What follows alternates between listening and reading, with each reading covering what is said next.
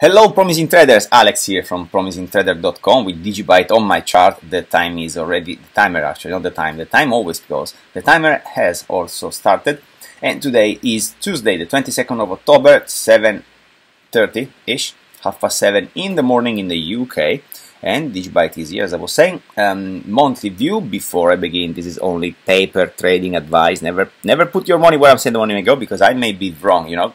Yep, we all may be wrong. This is a game of probabilities, but there is also always some randomness and lots of biases, including mine. So, if you want to learn how to trade and how to start trading with TradingView, I have made for you, in the top right corner there is a video right now, a 20 minutes crash course that you can watch to learn how to use this tool here. It's a free registration. You can register through the link that I give you. I guess again, it's a free thing. And I will show you exactly how to configure the interface and how to use the indicators, how to add them, how to move them, how to configure them, and you also will see how to use my candlestick scanner, which is something that I give you for free. It's a script, Pine script that I am developing, which allows to find reversal and continuation patterns in the chart, which help you making better decisions. You can have it for free. You need to join the Promising Traders tribe though, because I don't have it publicly shared on TradingView.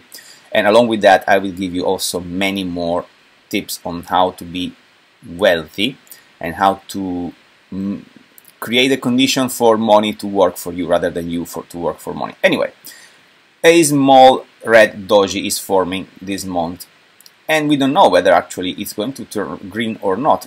I believe it's going to be a doji at the end of the month, but we don't know. Maybe it's going to be a green doji, even because if we check the weekly, it looks like the crossover is imminent, even though it's slowing down a little bit. But I do believe this is not going to go any lower, quite frankly. But we need to see. In the weekly time frame, there's actually really nothing new that I can tell, because all we know is that we don't want this green line to cross this red line, and it's not crossing it yet. Yes, I know it's dangerously going below it, but yeah, it's not crossing it yet. And even if it crosses it, it doesn't mean that it won't go any higher. I wouldn't really risk to buy DigiByte just because I expect it to go again like this, because it may never happen anymore. Okay, so just so you know, if you're doing that, I am afraid you are really risking your money. You should learn how these things work if you want to put money, because this is not necessarily going to go the way you expect it or the way you wish it to go. Okay. So if we go in the daily, we can see, and actually I maybe also reveal the mess. There it is. There we have the mess. So we can see that the price here, this green light here, this green line has not been crossed yet. However, the downtrend is slowing down. It's also consolidating here, RSI above 40. It looks like so, at least. And most importantly, we are not done the retest, in my opinion. I don't see at least reversal signals, any relevant reversal signal yet. So chances are, it looks like it, if you go in minor time frames, we may notice something, but in here it looks like there is no confirmation yet. Okay, the retest hasn't happened. I don't see any pattern so far. We need to wait for today, because maybe today it's going to make a bull engulfing or something like that. That would tell me, okay, now maybe this is the bottom of the correction, but I'm still a believer that we may go lower, and we may touch the bottom of the golden pocket here, the 65% retracement at 0.00696767. Let me check in the 6 hours what I can see. In the 6 hours, still, well, we start to have some nice signals, and actually there is also a crossover of the MACD along with RSI trending up, still very low. This is not a very bullish value for RSI. Actually, it's a bearish bullish. Sorry, it's a bearish value, because it's at 40, so it's not very high. But it may go up at a certain point. So yeah, I wouldn't be surprised if it goes and retests this. But we really want to see the price close above this top of this green line, which is, let me tell you exactly, it is at 0.00808,702. This is very precise. It needs to close in the 6 hours above this for us to confirm that this is the bottom. Otherwise, if it just goes here and doesn't close this gap, the price will very likely keep dropping. This, if you read the book that I told you, the candlestick, Japanese candlestick charting techniques, you will definitely, which are, by the way, if you buy it right now, I won't even get any commission for, because Amazon just took me out from the affiliate program because I didn't sell any in 6 months. So, but I keep promoting it because it's an awesome book, and maybe by the time you watch this video, I will be back in the program. Who knows? I don't do this to sell you books. Actually, I'm doing this to change your life. So it's up to you, whatever you want to do. I can only tell you what works and what doesn't, for me at least. But then it's up to you to follow what I'm saying or not. So I was saying, candle patterns, these bullish engulfing, for instance, inverted hammers and things, they are weaker than windows. So we really want to close this window here. These windows is represented by this green rectangle, and I told you exactly the price we need in the 6 hours to close above. If we go in the 3 hours, we can still see a reversal here on RSI, but definitely don't see very strong reversal signals, quite frankly.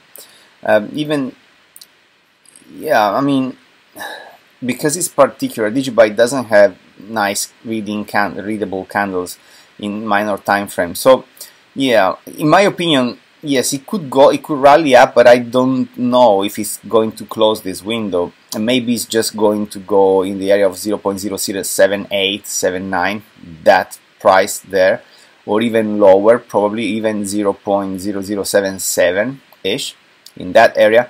But I don't see it going up, quite frankly, right now. I may be wrong, but in my opinion, it's going to drop more. Here we have, for instance, nice reversal signals in the hour, but we also have very interesting bear signals in here. So it may stay within 0.007666131 and 0.0072748, for instance. This is an area where it can actually bounce. It's been retesting the bottom already twice, the 0.727448, so it may actually really spike up.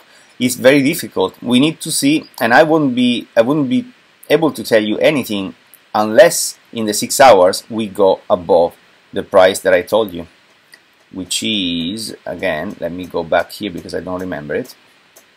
It's basically the opening of this candle here, which is 0.00808,702. So at the moment I am still bearish with DigiByte, and DigiByte needs to prove to me that it's able to go and close in the 6 hours above 0.00808,702, precisely that price.